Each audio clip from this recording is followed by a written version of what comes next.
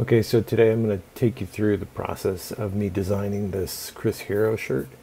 And it was inspired by these old Pee-Chee folders that we used to have in school. Here is the Pee-Chee folder.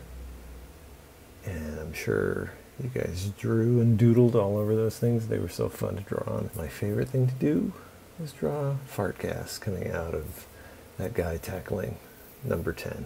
Anyway, okay, shall we? Let's get into it. So right away I knew what I wanted to do with this thing. Chris Hero is a big fan of like basketball and a bunch of different sports, and a huge fan of wrestling in general.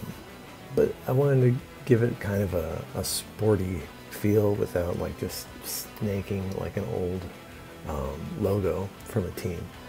So I thought, oh, well, everybody had these things, or a lot of people had these folders in, you know, elementary school, high school. So I took 3 different of my favorite moves that he has in his moveset, and I illustrated them.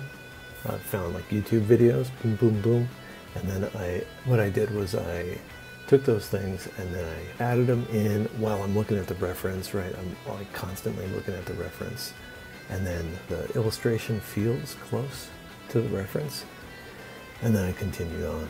I took the logo from the Pee-Chee all-season portfolio, and I wanted that in the that circular emblem. And of course, it's only going to be like 2 colors, the black and that brown. And then I wanted to feel weathered also. So here, I'm making sure that, you know, these inks feel accurate to the inks that are on the original. And to do that, you have to stretch your style a little bit, which is, it's kind of hard for me to stretch my style in that way, because I have like a very routine way of going through things, knocking out projects. But this turned out pretty cool, and I'll show like a higher resolution version of the finish. So then, figuring out the faces was interesting, because the illustrator who initially did this illustration, he has a very like bold comic style of doing things, and I don't do it that way. I really have to like figure out all my anatomy first. And one of the things about this is that I didn't really have photo reference, because of the YouTube pictures that I found, you know, or the YouTube videos that made my sketches from. They were really, really blurry, so I had to really work out the anatomy and then go off of that as my photo reference. I'm pretty sure that the initial illustrator who did this used photo reference, just from the way that the illustrations are. So then I had to kind of think that way, like, what would I do if I was going to use a photo reference, right? So then we coming down here, this is a cool hold that he uses, and getting the values to read right and kind of like allow the value to determine what you're going to see was really fun to do. It was a stretch in kind of designing and making it feel correct. So now all the illustration stuff is pretty much done.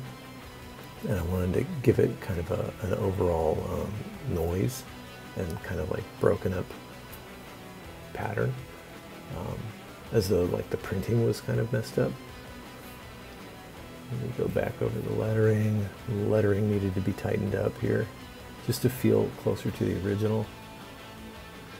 Adding all the little bits and pieces in. And then, yeah, that's the finish. So here is a higher resolution of what the finish is. Got a little bit more textural stuff going on. You see there's little, if you look closely at the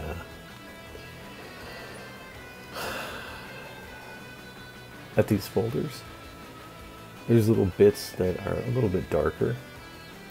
And then little parts that are a little lighter, as though like a little bit more ink had bled in or sat and pooled into that little piece. So that's where I was going with that. And yeah, that's the shirt. At this point, it should be available on Pro Wrestling Tees on Chris Hero's shop.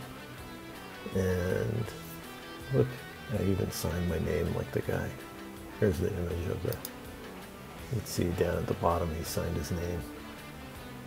So I figured, I mean, this could be the first shirt that I do for a wrestler where I sign my name, since you can't really tell what it says. Anyway, all right guys, take it easy. We'll see you.